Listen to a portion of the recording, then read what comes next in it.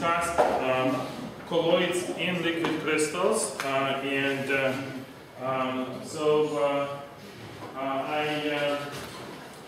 had a chance to discuss already the cases where we have colloidal particles coupled to topological and non-trivial field configurations such as Hoppians and torons. We discussed last time that the particles can have different charge that they introduce to the liquid crystal depending on the field configuration of the vector on the surface of the particles. Right? And so then we introduced different techniques for fabrication of colloidal particles of topological and non-trivial shapes. Right? So this one of those techniques was two-photon photopolymerization that allows us to polymerize particles of complex shapes. And then today I would like to discuss particles that have topology of surfaces different from that of spheres. Right? So as we already discussed last time, even a particle with as complex shape as the spiral you can see here is still homomorphic to a colloidal sphere. Right? The surface can be still continuously deformed to sphere, and therefore the topological defects that we were obtaining in this case were still also homomorphic to those you typically observe around spheres, like Saturn ring and here. And so now let's see what happens if we introduce particles with different topologies. So for example, in here we have a colloidal particle with 5 poles. That means the genus of this surface of the particle is 5. The boundary conditions of the particle surface are perpendicular. And so we can see that we do induce topological defects, both point defects and ring-shaped disclinations, as we introduce this particle, observed here between cross polarizers, with and without the relation plates, and here just in a microscope without polarizers. And then we can do three-dimensional imaging of the director field around those colloidal particles using techniques we discussed in details during the first lecture. So here is 3-photon excitation fluorescence polarizing microscopy images, where we have both in-plane cross-sections obtained for 2 mutual orthogonal polarizations labeled by the 2 arrows, right? So we first acquire polarized fluorescence images obtained using multi-photon excitations for 2 polarizations of excitation light, and then we overlay them, superimpose on top of each other while labeling fluorescence intensity signals with different colors corresponding to the colors of those 2 arrows we use for labeling polarization.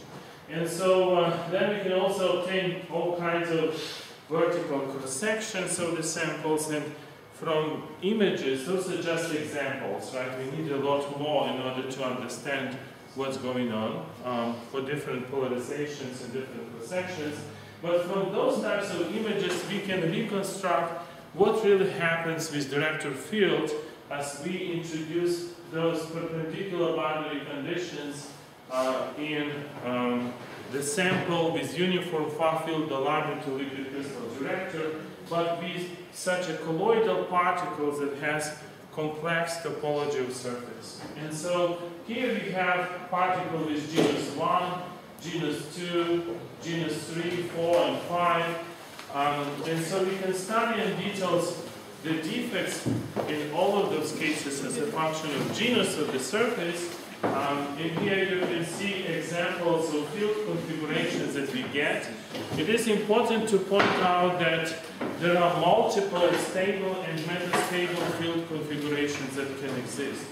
Right? So for example, in the case of single rings, right, when we have genus G equal 1, we can have in the very center either point defect or ring-shaped discrimination loop, and those are topological equivalent to each other. The Hertzsprung charge in both cases is the same, right? But both configurations can exist, as you can see in the sample, very same sample for two rings next to each other, right? So you can actually use laser tweezers to switch and go from one to the other configuration reversibly. Right now, also you can note that when we have a particle like this one, with genus G equals 3, in the very same particle, in some holes we could have point defects, in some holes we could have ring-shaped defects, right? And so this picture is depicted in here, right? One is ring-shaped discrimination loop, 2 point defects, just like in this example. So you can see that multiple possibilities arise in terms of satisfying topological constraints. This can be done through generation of point defects or through generation of ring-shaped discrimination loops. The number of possible configurations increases even further as we go to particles with higher genus, like 5 and P. Right? Now, excuse me. yes? You said a minute ago that you can go from one kind of defect structure to another reversibly with laser tweezers. But how do you know what to do with the laser tweezers if you want to go one way or the other? You just heat it up and then randomly get one or the other, or do you actually have a plan? It's a plan. It takes some deliberate tweaking, right, of the laser beam that then would either preferentiate one or the other structure, right? So you can note in here that in this one, in the very center, you have mostly homotropic texture, right? But in here you have more of the planar texture. So if you shine laser beam and induce a little bit of in-plane component, then you switch one to the other and vice versa. So it is not really something very complicated to do. Having a laser that you can very easily focus and manipulate, lets you to go back and forth very easily. It's more difficult to explain than to do. You had a question too. Yeah, I was just wondering if the even or oddness of the genus has any effect, because here all the even ones have ring defects, right? But you're able to well, you see here is just one genus equal one, but you have both configurations. We did not see any statistical significance in observations of, there was no correlations that we could see from experiments. Yeah, well, in a sense, those defects do not necessarily know that much about what others are doing, right? So just because, as I mentioned, you can switch very easily from one configuration to the other by laser beams, as you would, for example, have those samples and initially quench from isotropic state, you could end up with multiple different configurations, right? It's just like in the examples, the Kibble mechanism that Mark was discussing for, the quench of isotropic phase to nematic phase, right? And then you can have, with certain probability, defects form or not. In here, different types of defects could form with certain probability depending on how little domains quench, nucleate, and then field boundary conditions, depending how exactly this happens, you could end up with multiple configurations, right? With point defects or ring-shaped defects, right? So, but the key thing is that we can, use tweezers and also, as you will see in just a minute, apply external fields and control what we really see. Now, what's interesting is that when you have those kinds of non-spherical particles, you can also switch their orientations. And what we note is that we can also obtain multiple stable or metastable orientational states for such particles. So in here, for example, is a planar cell where far field director is marked with this double arrow, and you know that the original state we have is a ring which is perpendicular to the plane of the image here and the liquid crystal cell. And so you see, you look at it edge on right now, but as we would apply voltage, typical voltage we usually apply to liquid crystals like 5 CB to switch them. So here is 2.5 volts. You realign liquid crystal director to be more or less perpendicular to the substrates of cell in majority of the cell thickness, right, across the cell. And so then the ring keeps its orientation perpendicular to far field director, right, and it now becomes in plane. Do you see what happens? So we could realign liquid crystal director, and with that we realign also ring because it's mechanically coupled through the director structure that we generate, director structure of this type, right?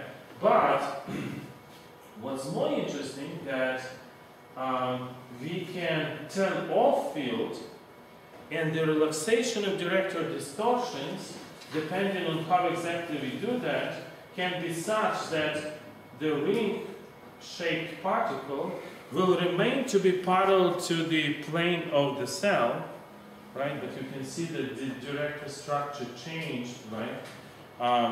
To accommodate the fact that now at no voltage, director is in plane as it used to be here.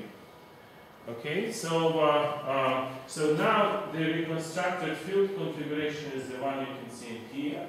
And so one disconnection loop is in the central plane parallel to the plane of the ring-shaped particle itself. The other one you can see is making this complex configuration which is ring-shaped, but in parts of the sample it's kind of following edges of the particle and then making a ring like this, right?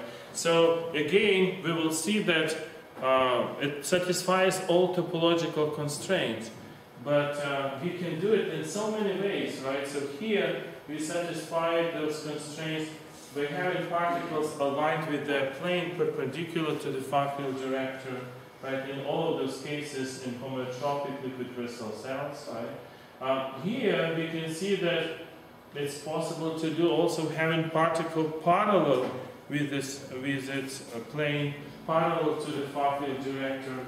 Just we end up having somewhat different defect configurations in this case. And what's important is that those particles, you know, can be switched from one orientation to the other orientation by applying voltages as low as 2.5 volts, right? And you can have them long-term stable in those bistable orientational states with different defect configurations. So again, Robin probably will start thinking about device applications.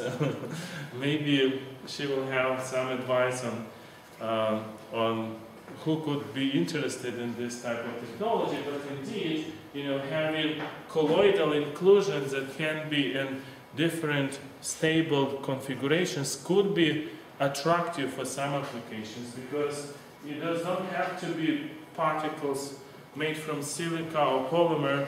You could also have them made from gold or silver, or, you know, semiconductor materials. You know, those could be, you know, manufactured to have some functionality as well. All right, now, so here we switched between two states, but I also want to demonstrate to you that we can continuously rotate those particles as well. Right? Just like we rotate the director field in the middle plane of the cell by changing voltage, you can see here that the in-plane projection of the particle changes as we change applied voltage to the liquid crystal cell. and then we can obtain vertical cross-sections along this line, and so you can see cross-sections of the particle which is tilting, and this tilt angle, which is plotted in here as a function of voltage, can be continuously changed too, right? So now all we do with liquid crystals in terms of designing them for applications can be also done with the particles, anisotropic particles like those in here that respond to low voltage applied fields as well. And so this obviously does not make much sense to do when you have spherical colloids, but when you have colloids with more complicated geometries like ring-shaped particles, in here this is possible to do. So here are a couple more examples of similar stuff done also not just for genus 1 particle but genus 2 particle as well. So you can see both of them can be parallel to the far-field director. And here is yet different configuration where the particle plane is parallel to far-field director, but we instead have 2 point defects, not 2 ring defects as in the case before. And so in here is again more point defects even when such a particle with 2 rings is parallel to the far-field director. So again, you see a diversity of structures and points versus line defects. You can see, lots of combinations are possible, but what about topology?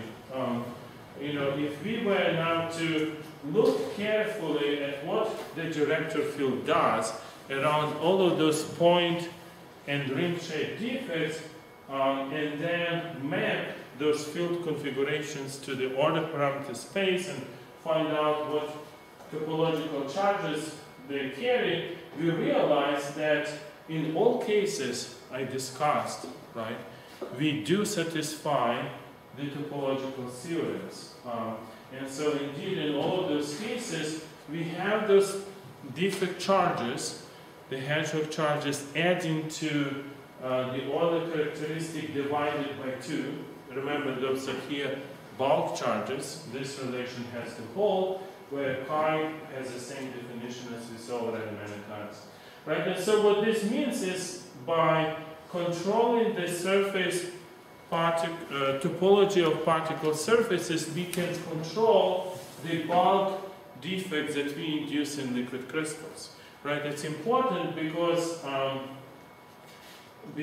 we can design the particles with desired genus, desired Euler characteristic, and this allows us to induce the defects that we want, but we also should keep in mind that in the case of liquid crystals, there are multiple ways of satisfying the topological constraints. Right? You can see we can do it through generating ring-shaped distillation loops of many different types, and also point defects and combinations of those.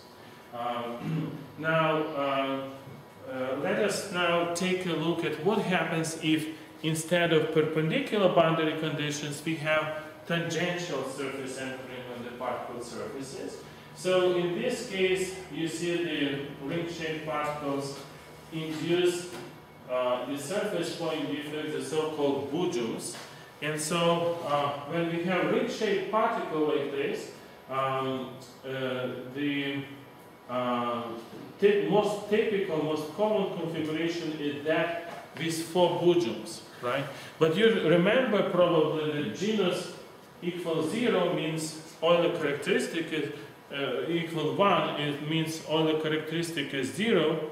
And so in principle you don't have to have those Boujums, right? Because the net charge of defects that you would induce on the surface of the torus should be equal to 0, right?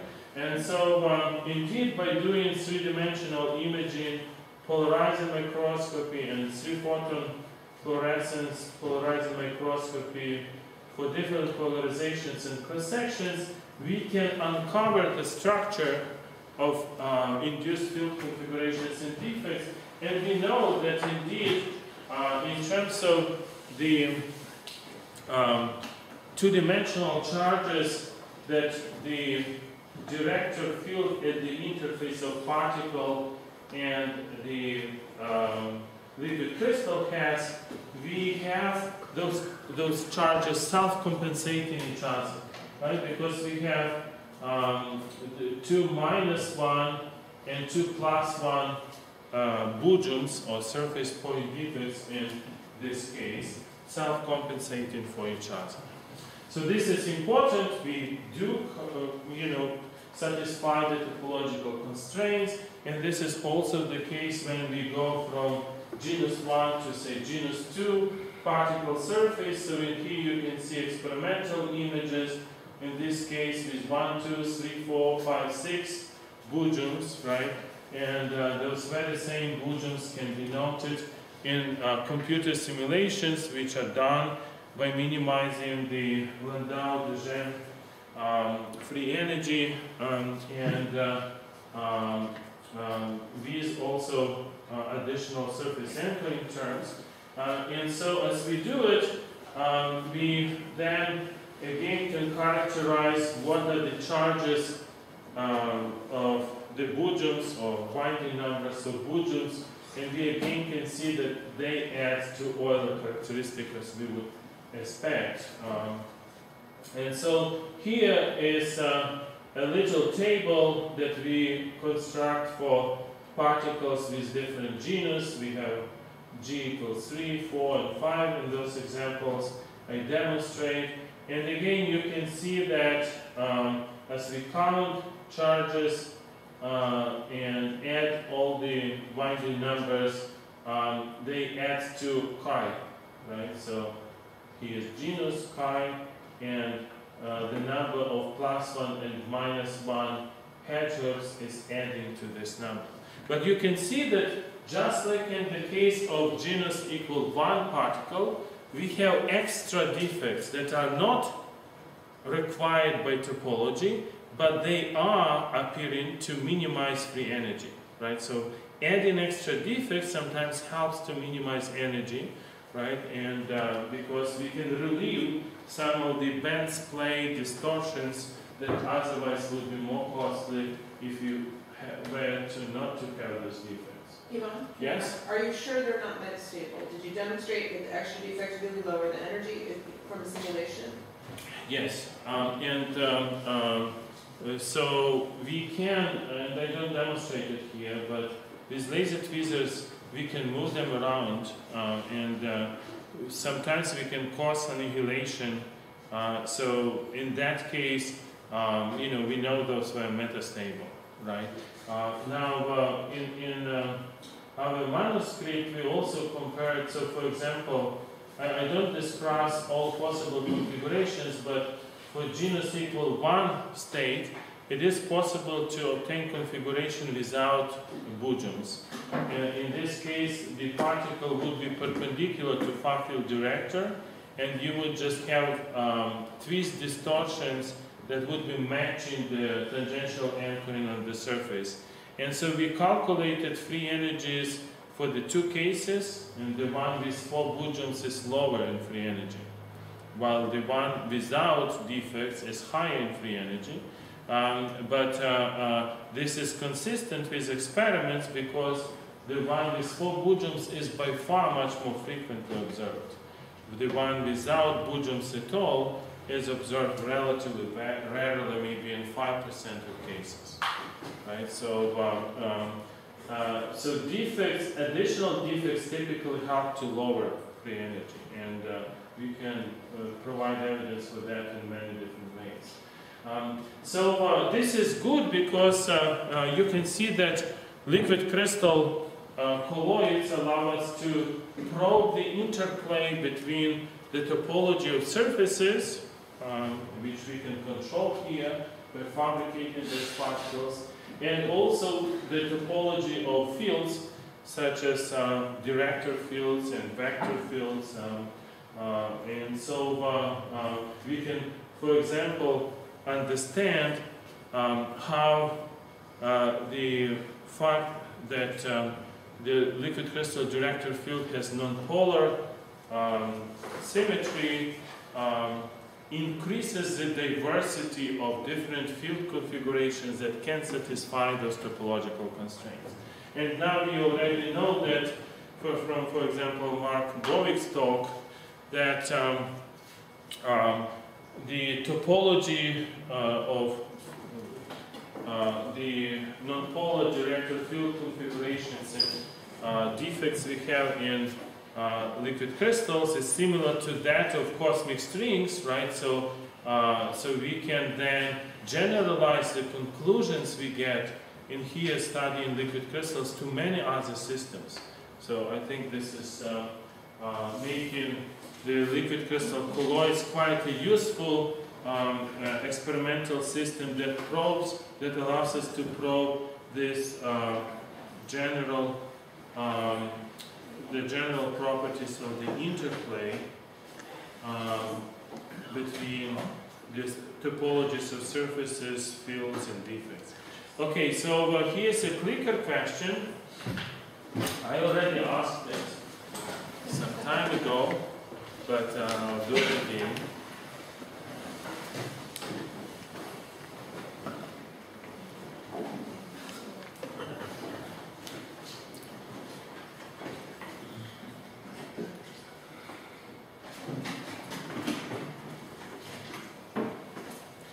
So if somebody is battery diet, there are plenty of clickers here. If you want to vote, feel free to take some.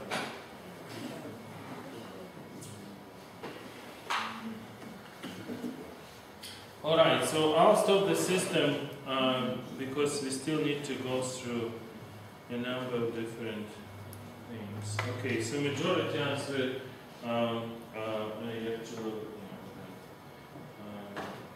you can see it, majority answered correctly, so the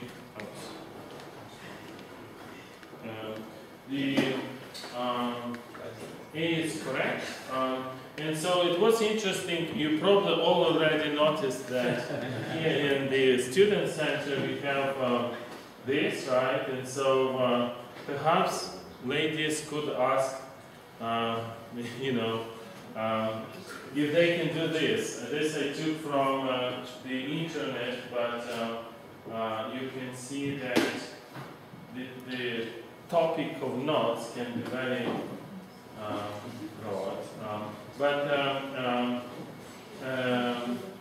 So the original, I just want to mention it that long before we knew about what the atoms really are, Lord Kelvin had an idea that they could be knotted vortices, right? And so this stimulated many mathematicians at the time to work on this problem because they felt it might be really, really important. So what they wanted to do is to tabulate different types of knots that one can have and see if you know, you would get periodic table of Mendeleev, right? Just by classifying the different number of crossings that you will have in different types of knots. And so long before scientists figured out what atoms really are, mathematicians realized that, you know, those tables don't match. So, but for some 20 or 30 years, the vortex theory of atoms proposed by Lord Kelvin, Peter Wright, and others at the time was, you know, the key concept of what atoms could be. Interestingly enough, much later, the knot theory, which originated at that time, but was later developed by mathematicians further and further, started to be used quite extensively by physicists again, and so, for example, Ed Wheaton was using it in developing many physics theories, but also he, by developing those theories, for example, in quantum field theory, he provided a lot of insights into where the properties of knot, where certain concepts of knot theory arise from. And so he is the only physicist to receive a Fields Medal, right, which is the highest honor for mathematicians who are not receiving Nobel Prizes, as you know. Right? So it's interesting that what originally was initiated by physicists, became such a big part of topology and mathematical topological theories, and then became again so useful in understanding, for example, the physics of elementary particles nowadays. Our question was whether it is possible to again use colloidal particles that would have knotted configurations and extend this ability of probing the interplay between topology of fields, defects, and surfaces to knotted configurations as well. And so by means of this two-photon polymerization that we discussed last time, we can fabricate particles that have the shapes of trefoil, pentafoil knots that you can see here. And so you can view them in SEM images from different sides, and you can confirm that there are no connections between them. So they really have topology of different knots depicted in here. Right? So those are views from side and from the top. And the question is, what types of topological defects we can generate by introducing those types of colloidal particles into liquid crystal? So let us remind ourselves what is Euler characteristic of a torus knot. So both of those types of knots are called torus knots, and so the notation is such that the general notation is T of PQ, where the knot winds Q times around the knotted tube is winding Q times around the circle in interior of a torus, and P times around its axis, right? So but both of them are torus knots, so you can kind of wind them around the torus surface. And so in order to know what the Euler characteristic in topology we can cut if we later glue back, right? So if we cut in here and then reconnect, we realize that the Euler characteristic is that of a torus still, and so it's equal 0. What this means is that if we induce surface defects on the surface of the torus knot, or knotted tube in our case, they should have their winding numbers adding to 0 again, right? And so in here you can see such a particle in liquid crystal between cross polarizers without and with an additional phase retardation plate. We can do three-dimensional imaging of such particles, so this is obtained in here by means of three-photon excitation polarizing microscopy for polarization in this direction. Based on such images, we can then map director field configurations on the surface of the particles and also in the bulk. We also do three-dimensional modeling of what we obtain by minimizing the Landau-Duchamp-free energy with additional surface anchoring terms. And so in here you can see what happens for the particle, knotted particle with tangential surface boundary conditions. we visualize the complex director field pattern by means of this color scheme that you can see here, where different colors denote different azimuthal orientations of director in the plane of the surface of the particle, right? So the director wants to be tangential to the surface of particle, but then it can adopt different orientations. And so you note those points at which different colors meet. Those points correspond to Boujums that we induce and that you can also see in the regular polarizing microscopy textures as those points where, you know, the bright bands around the particle are interacted. And so we can now count the number of Boujums. And so for this trefoil knot particle, we have 3 that you can see from the top, but there are also 3 from the opposite side, and then 3 on the other vertices. And so in total we have 12 Boujums, 6 of which are the plus ones and 6 of which are minus ones. And so the overall, so we produced, as we will see from the examples I will demonstrate next, we produced particles with different P number in here and Q number in here, and so we will see that the total number of Boujums is typically 4Q.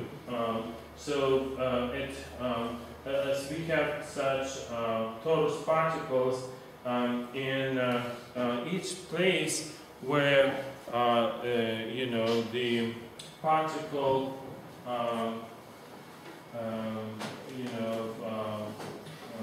is bending, we have a series of 2 Boujums on the opposite parts of the surface.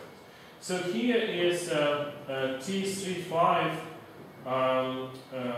colloidal particle, and you can see experimental images that have you know, just fluorescence depicted in the pattern of field configurations, again depicted by color. So here Q is equal 5, and we have 20 for Q, which is 20 Boujums in total, if we count, looking at from different sides. And again, we have equal number of opposite winding numbers of Boujums, and they add to 0, as we would expect.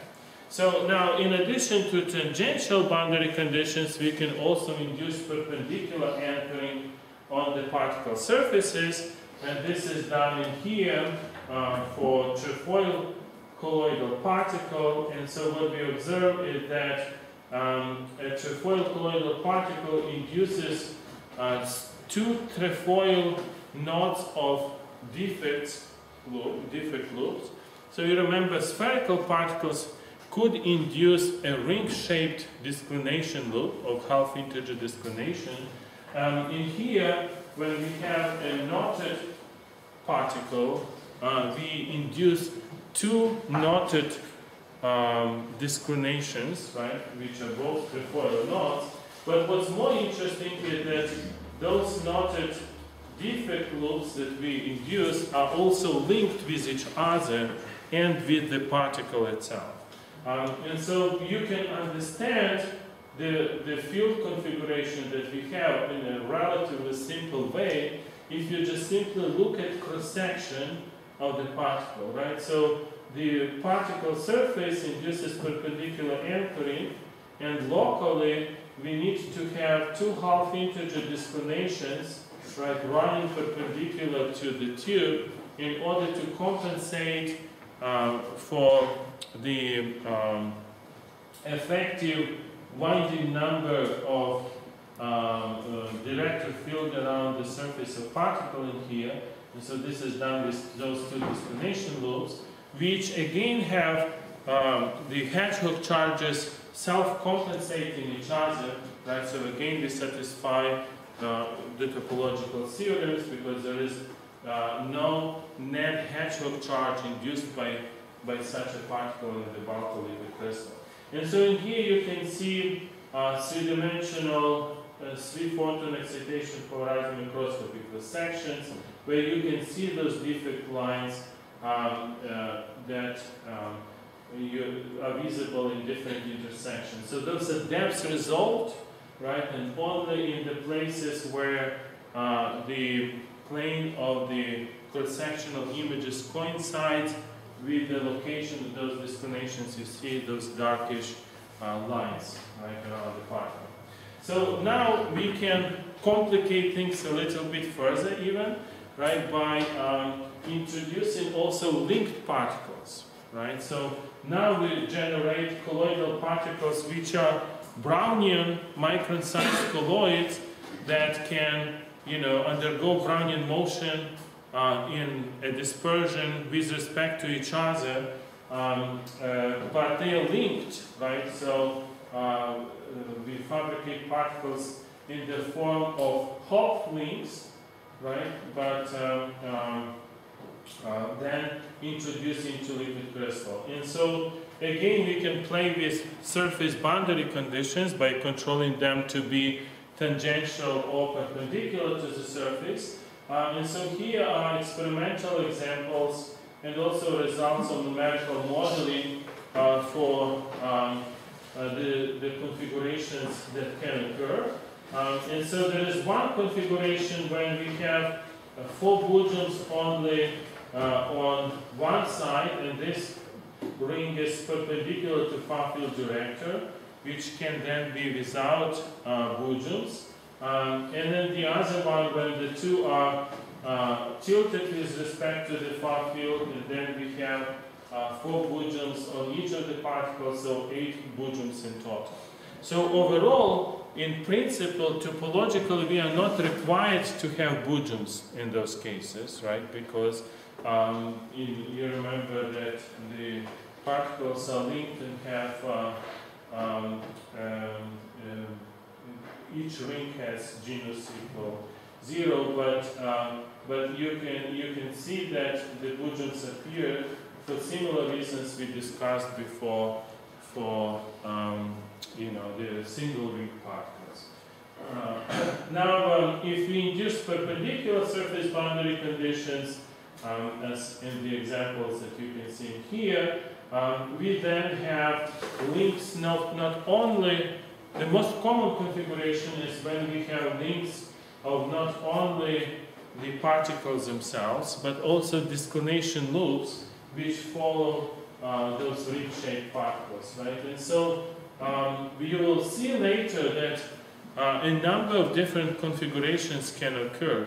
You could just have the rings on the particle surface that just simply follow their respective colloids, or you could have also disclination rings that jump from one particle surface to the other particle surface. And so in here you can see experimental polarizing microscopy images corresponding to this case. And so here you can see yet another configuration where the defects on the surface of particle are jumping from one to the other.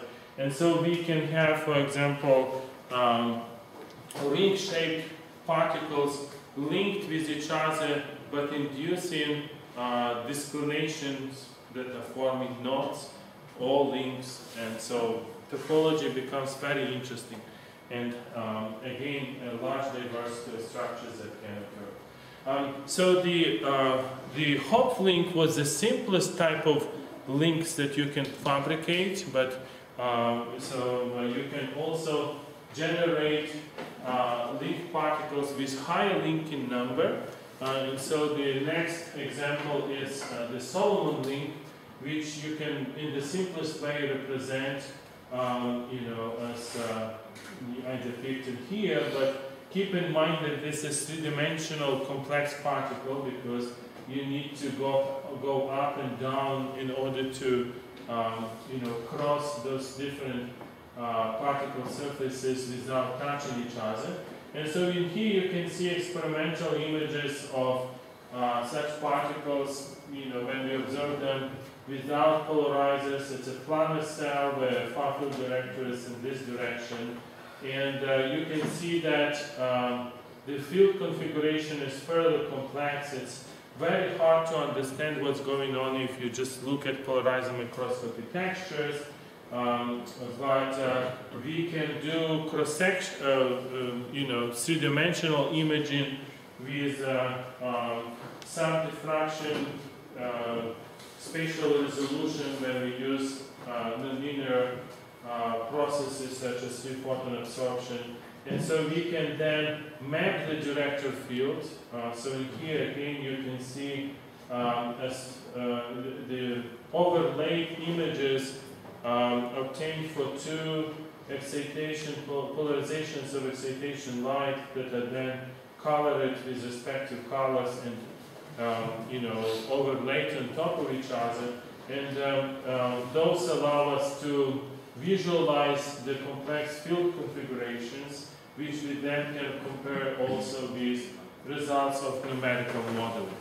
Right, so again, the simplest configuration in here is when the tube of the particle that forms this Solomon link is simply followed by a pair of half-integer disclinations, which are also forming Solomon links. Right? But then, just like in the case of Hawk links, we can have a large number of other configurations that are possible too, that satisfy topological constraints, but are more complicated.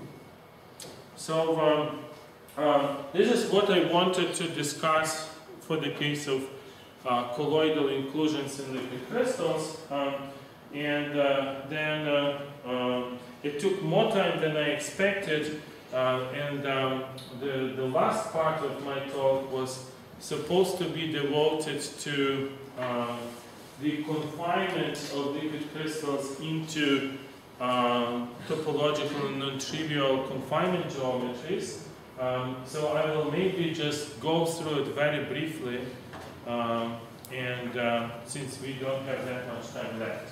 Right, so in the previous examples we were introducing colloids with complicated surface topology into liquid crystals, but we can also confine liquid crystals into polymer confinement or some other confinement geometries where we can control topology of surfaces such as all the other characteristic of surfaces of the droplets that we obtain in this way. So here, for example, you have the torus-shaped droplet that we fabricate in a polymer matrix, right? And so previously similar types of droplets have been obtained, freestanding droplets as well. But what I will want to demonstrate to you is that we can also obtain such droplets in polymer confinement geometry. And so as we do, you remember that here Euler characteristic chi is equal 0, so the minimum energy configuration that occurs is just when we have the concentric director fields parallel to the torus surface, as depicted in here. And for genus 1 surface, there are no defects required, and so we satisfy topological constraints. But what is interesting is that when we go to genus G equal 2 surface, then we of course are expecting to have topological defects. And for large droplets, which were obtained in the past by Alberto Fernandez Nieves at Georgia Tech, they observed Boujums. What I want to demonstrate in here is that we can satisfy those constraints dictated by topological theorems also in a very different way that would not be possible to do for the systems with vector fields, right? It's only possible for liquid crystals, where we have nonpolar symmetry. So instead of having Bourgeons, which we can also observe for large droplets when the confinement is, on the scale of tens of microns and larger, for smaller droplets, we observe disclination lines which run across the entire thickness of such droplets in a polymer matrix, right? And so in here you can see we have two disclinations. We can assure and guarantee that those are not Bourgeons but disclinations running across entire droplet thickness by mapping the director field on the surface of such a droplet in a polymer matrix, right? So the boundary conditions are tangential, and we know that in here, in those two locations, the disclinations are running across entire droplet thickness. We obtain the same result also by minimizing the Landau-Dejean free energy with additional surface anchoring terms. And so now, is this surprising? Well, yes and no. So in principle, we realize that a Bourgeon is topologically equivalent to a disclination line, right? Because you can see that even the internal structure of a Bourgeon, as we already discussed in some of our previous works, is that of half-integer semi-ring, right? But typically this structure is of the order of nematic coherence length, so on the order of 10 nanometers or so. But in the case of other particles, we can have the sizes of the order of micrometers, right? So it is interesting that the elastic free energy, overall free energy of the structures with disclination lines running across the thickness of the droplet is smaller than that of having Bourgeons which are topologically equivalent to each other, right? So now if we were to increase the size of droplets further, going from micrometers to millimeters, so hundreds of micrometers, then just like in the case of Alberto Fernandez Nieves, we would observe only point defects, because in larger sample sizes, those become of lower energy. Alright, so we can see such defect lines, and again, we can satisfy the topological constraints, right, at the interface of liquid crystal and polymer matrix around it, by having the surface defects not only of integer type, like in the case of Bourgeons, but also half-integer types, right? So they still add to chi. And also the bulk Hedgehog charge is satisfying topological theorems. And so here you can see examples of such droplets, both in experiments and in simulations. We occasionally get pairs of self-compensating defect lines, like the one depicted in here. So overall, you can have more defects in metastable and stable ground states than needed, as long as you have local minimum or global minimum of the energy. So here is genus G equals 3 surface. The same conclusions hold in here. We can have defect lines, also G equals 4 and 5 surfaces. And so in all of those cases, for micron-sized droplets, we satisfy the topological constraints through introducing bulk defect lines rather than surface Bourgeons, which is quite interesting, because it wouldn't be possible to do if we had vector field rather than director field, where the half-integer defect lines are not allowed. And so you can see that the nonpolar nature of liquid crystals increases the diversity of possibilities of satisfying topological constraints. So another boundary condition type that we can have is perpendicular surface anchoring. And so we are familiar with many past works done for capillaries where one can obtain such perpendicular boundary conditions, and it was demonstrated that depending on the size of the capillaries, one can have the so-called escape of defect lines in here and other different structures that can form.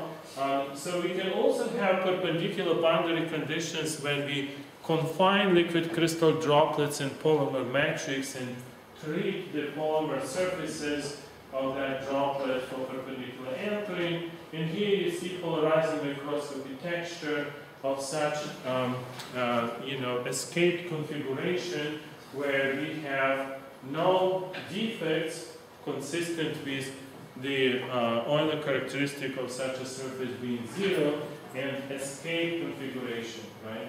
But then if you go from genus equal 1 to genus 2 surface, of course defects are required and they are observed in our experiments. And more than one configuration can occur, but I just show you one example in here where we have a point defect or small defect loop in this location, and this is consistent with the fact that chi is equal 2 in this case, so the charge of the defect that we induce is 1, and as I mentioned already, it's in fact a tiny loop.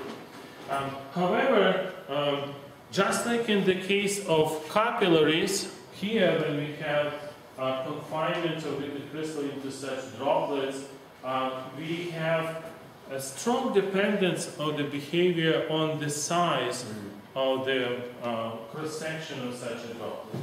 Right, so when we have the radius equal 2.5 micrometers, we can observe not escaped configuration, but that with 2 half-integer discriminations. And those can form separate rings, or they can also form knotted configurations. I will not have a chance to discuss those. But a very diverse, type of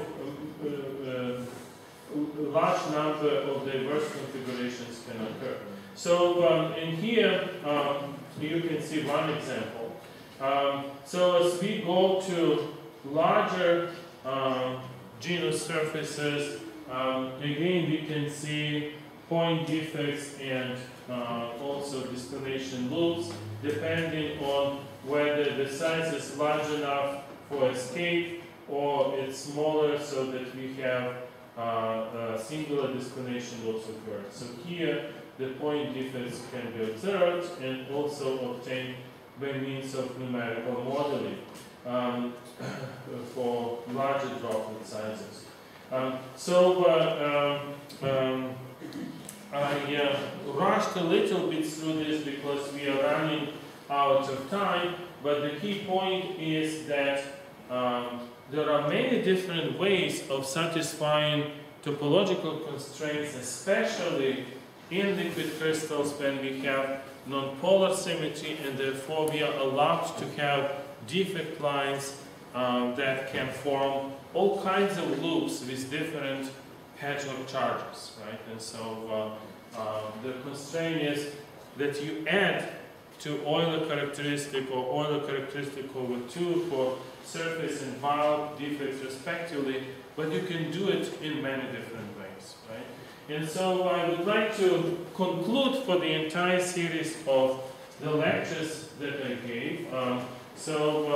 In addition to giving you the overview of different experimental techniques that allow us exploration of topology of defect surfaces and fields in liquid crystals, we saw that in liquid crystals we can generate textures, right?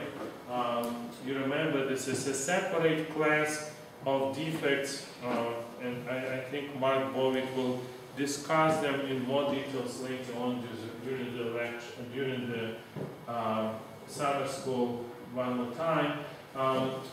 So it is important that we have this type of defects in liquid crystals because they haven't been observed before in liquid crystal media. Then it is possible to have self-assembly and patterning of topological defects, including torrents, Hoppians, point defects, and different types of discriminations. This is slightly contrary to E2 because those defects don't annihilate in those examples we demonstrated, especially when we have them generated in frustrated cholesteric liquid crystals. They can be stable long time and even form long-term stable crystal and quasi-crystal arrays. And the reason this is the case is because we can use twisted configurations to stabilize them. So I also demonstrated that arrays, so not only we can use phase singularities in laser beams of light or optical vortices to control the structure of defects in liquid crystals, but also arrays of defects in liquid crystals can be used to control the phase singularities in laser beams of light. By demonstrating the examples of the colloids of different types, I showed that the liquid crystals can be used as a test ground for probing, some of the concepts of mathematical and physical theories related to topological interplay of topologies of surfaces, fields, and defects. Because it's a fairly accessible system as we understand it, can be experimentally probed. Finally, through some of the examples I demonstrated to you, you can probably conclude that topology can be used as a recipe book for self-assembly, right? Like, for example, in the case of torrents, that could be, self-assembling in liquid, confined cholesteric liquid crystals, where by applying different voltages we could control into what types of configurations they assemble, and the same can be also extended to all different types of colloids that we have discussed. So by keeping in mind the topological relations between charges of defects and the topology of surfaces of colloidal inclusions, those relations can be used to to design the composite materials based on self-assembly. Thank you.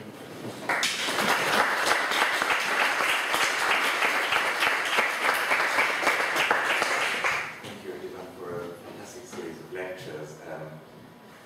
Not only is Ivan a fantastic experimentalist, but he's also the person who's been responsible for pulling everything together for this workshop. So since he needs to leave today, I think we should give him an extra bit of thanks.